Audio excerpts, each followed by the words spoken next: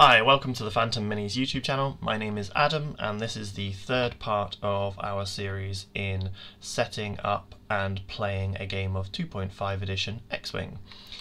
This video is to show what happens when you come to the table and what do you have to do. So you've arrived at a physical or digital table and you brought with you the 4 ships in my case that you want to play in your list, the dials for the ships which are just down the bottom here, shown with the yellow hand pointing at everything. You also have the ship cards, so in this case 4 ship cards, the upgrades for those ships with the corresponding tokens. You also need to bring with you 3 obstacles, and your opponent brings 3 obstacles, so mine are just over here. A damage deck, which is just here. Objective tokens, so that you can play the objective based gameplay. You'll also need your regular components such as templates, which are over here in this case, and range rulers. And then on the left we've got dice, focus tokens, calculates, and so on and so forth, including things like tractor beams. With all of those and access to some objectives, you should be able to play a game of X-Wing 2.5 edition. So what do you do next? So when you've exchanged pleasantries with your opponent and you're ready to play the game, you need to decide which objective based game you're going to play. So in TTS we have the objectives over here on the right hand side, so you had either decided before, if you're in a tournament scenario, the tournament organizer may have decided the objective based game that you're going to play that day. So if I just show them on the screen now, we've got a scenario reference card here in TTS which gives general information about deploying and putting together a game. So it shows you that at the start of the place obstacles step of setup, you place 1 objective marker in the centre of the play area, centred. Then starting with the first player, players take turns placing the remaining objective markers at range 3 of the centre objective, and beyond range 2 of each other objective marker. The first objective marker placed by each player must be placed at range 2 to 4 of their board edge, and the second placed at range 2 to 4 of your opponent's board edge. Once they've all been placed, you place obstacles afterwards. That's rocks like asteroids or clouds and so on and so forth. As described in the rules reference, obstacles cannot be placed overlapping any objective marker. Scenario rules are in each scenario, so scenario actions are white actions that are available to every ship in the play area during scenario play starting on the 2nd round. A ship can perform a scenario action only during its perform action step, therefore a ship cannot perform a scenario action if it is granted an action at any other time. It's also worth noting the only way that you can interact with scenario actions is your primary action, so someone like Poe Dameron cannot use his first action to boost and his second one as a scenario. That is in the rules reference that those sort of abilities aren't allowed. Darth Vader's another example. It must be the first action. Victory. At the end of the end phase, if only 1 player has ships remaining in the play area, they win the game. At the end of the end phase, if 1 player has 20 or more mission points and has more mission points than their opponent, the game ends.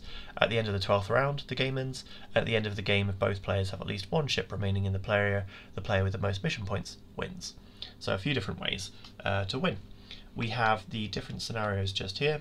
So we have salvage mission, we have scramble the transmissions, another reference card. There we go. Assault at the satellite array and chance engagement. So we'll go through all of those. So if you've decided on which scenario you're going to play, it would be after that that you then roll to see who sets up first. So let's go over here. I've got some nice big gold dice to simulate rolling. So you and your opponent would now pick up 3 attack dice, so that would generally be the red dice, and you would roll them and see who is first player for the setup phase of the game. So here we go. And I have a crit, an eyeball, and a hit. Now, the way this works is that crits are the primary way to see if you're first player. If I've rolled more critical results than my opponent, I am the first player. If neither of us roll crits, or we have an equal number of crits, you then move on to eyeball results. If I have rolled more eyeball results than my opponent, then I am first player. If we are equal or neither of us have rolled eyeballs, then we move on to hits. If I have rolled more hits than my opponent, then I am first player. If we have got the same or neither of us have rolled them and we've all rolled blanks, then you just roll again because you must be tied by then. If you have a tie, you've both rolled exactly the same result, then you just roll again and you're looking out for the person with the most crits. After crits, eyeballs, after eyeballs, hits, and after hits, blanks obviously are the worst result. So let's say that I have received first player, and we'll run through the scenarios that you could play. So the first one I want to do is chance engagement. So you can see here at the top of the card it shows that there is one satellite object on the board. At the start of the game, each player earns mission points equal to their opponent's deficit. Deficit, as per the previous videos, is when you have spent less than the 20 points on your squad. So if I'd spent 19 and my opponent 20, my opponent would score 1 deficit mission point at the start of the game. Starting on the second round of this objective-based contest, chance engagement, a player earns 1 mission point if they contest the satellite, of which there is 1. A player contests the satellite if they have 1 or more ships at range 0 to 2. If only 1 player is contesting the satellite, they score an additional mission point. So the important part of chance engagement there is that you can score 1 mission point every turn as long as you're at range 0 to 2 of the satellite, which will be in the middle of the board. When a ship is reduced to half its health, combine total hull and shields, including any modifications to hull and shields via cards such as hull upgrade or shield upgrade, then the opposing player immediately gains mission points equal to half the squad point value of the destroyed ship, rounded down. When an enemy ship is destroyed or removed from the game, the opposing player gains mission points equal to half the squad point value of that ship, rounded up. If no mission points were scored earlier in the game from a ship that has been removed from the game, being reduced to half its health, the opposing player gains mission points equal to the squad point value of that ship instead. So, how do we do this? In TTS it is very simple. We just right click on the objective tokens, press place objective, and it puts an objective for us in the middle of the board, which is fantastic. In a physical game, you would need to measure to make sure the objective is as close to in the centre of the board as you can manage. It's a 3 foot by 3 foot area, so a tape measure can be used. You could also fold in the corners of a mat and just find the point at which they all meet, or a number of different ways. So that's one to figure out for yourself. The next thing to do would be then to move on to placing obstacles. So if I was the first player in this engagement, then what happens is I would pick an obstacle. There would be 6 as we would have created a common pool, but I'll just keep the 3 that I brought with me to start with and pick 3 random ones over here. So we'll make this number 2 and we'll make this number 3. So my opponent's placed down 3 rocks, I've placed down 3 rocks, I'm the first player, so I can put any of these 6 inside this central area. Now when you play in a physical space, you do not need to set up all of these rulers. These rulers are just trying to make it easy on TTS to show that I can't place it here, but I can place it here. What you do on a physical board is you'd get a range 3 ruler or a range 2 ruler if you have one, and you would then make sure that you do not pass inside the distance of the range 2 ruler towards any board edge. You must be outside range 2. So easiest way to do this is just to have a look and go, right, am I inside? I am. And then of course we could turn the rock to face in any direction that you like. So we'll just place one down. I'm finding the wrong button and press the L button in the case of TTS to lock it in place. Your opponent would then place, and then you'd place, and then your opponent would place, and then you'd place, and then your opponent would place. And then you'd have a number of obstacles on the board. It is worth noting that you have to have at least a range 1 in between all of the obstacles. So should fit a range 1 all the way around. You can do this while you place each one individually and just check that you have at least range 1, and as long as you're more than range 2 from the board edge, you'll be absolutely fine. And there is chance engagement all set up and you're ready to play from there. Now, what happens next? With chance engagement, the next step would be moving on to placing ships. Now, if my opponent had all lower initiative ships than me, then they would place them all first. I have on my side of the board an initiative 4 in Colby Sperado, an initiative 5 in Luke Skywalker, a 6 in Wedge, and a 6 in Fenrir. So we'll imagine for a moment that my opponent had all low initiative TIE fighters and they placed them all on their board edge, and then after that my initiative 4 was the next highest. I would then place my initiative 4 on my side of the board wherever I want inside of range 1. So once again TTS has put rulers for me, but in a physical game you would just use the range 3 ruler and make sure that you're inside range 1. So you can't be falling over it. So in the case of TTS, makes it nice and simple. You can go right to the wire. There we go. And I'm inside range 1, but right on the edge. And so on and so forth.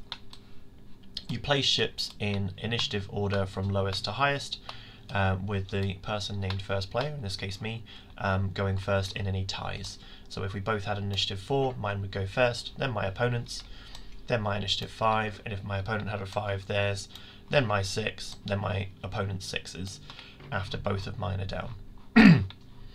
And that is chance engagement all set up. Your opponent would have their ships on their side of the board, you'd have your ships on your side of the board, and the next step would be to set your dials.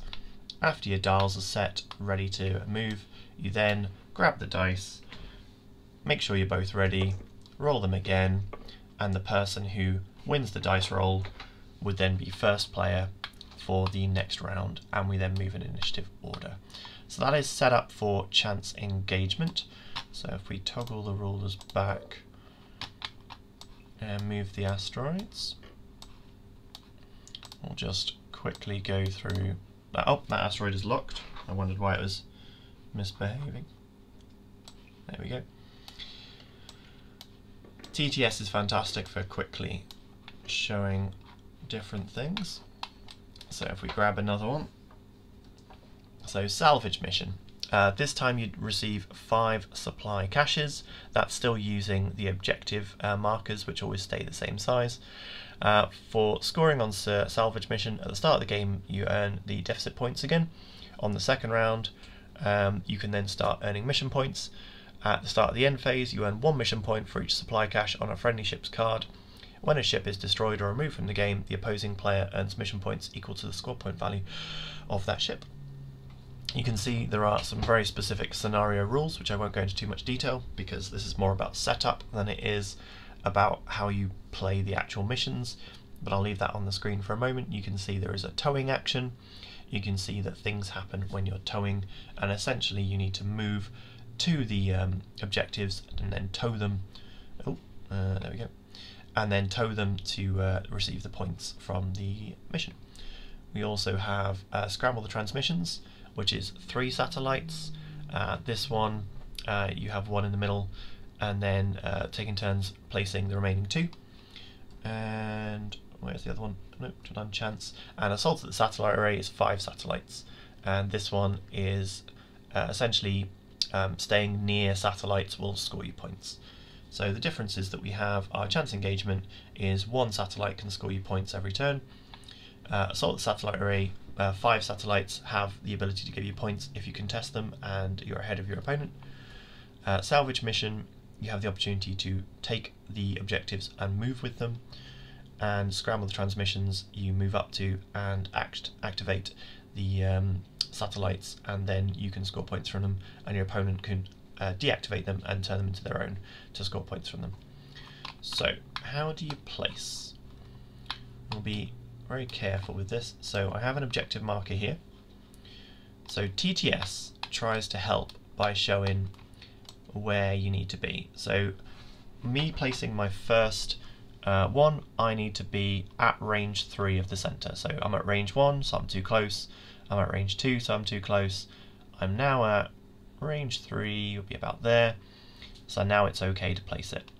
And then you can see if I go too far away, I'm then beyond range 3. So let's place it at range 3. Your opponent then does the same. And then you have to do one on their side. And then they have to do one on your side. That would be if you had 5 Obviously, if you've only got the mission with 3, then let's move them out of the way. Oh, it's going to get mad because I've got lots of things on the table. You could place 1 here, and your opponent could end up placing 1 here, for example. And there we go. That is how you set up a game of 2.5 X-Wing with a bit of information about the different scenarios, all of which are available online at AMG's website. I hope this is helpful. Please leave questions in the comments and just ask me anything. We're all still getting used to scenarios, even if you've got quite a few games under your belt. It is very different to what we're previously used to, so I'm trying to put out as many helpful videos as possible if you're a new player and you're trying to get into the game and there's no core set to buy, so you just need someone to take you through it step by step. So if I've missed something or something in the rules doesn't make sense, pop a question in the comments. If you want to like the video, that's your choice. I'd love some subscribers, so if you're a new player and you want to subscribe, I'll carry on with this series. Thank you very much.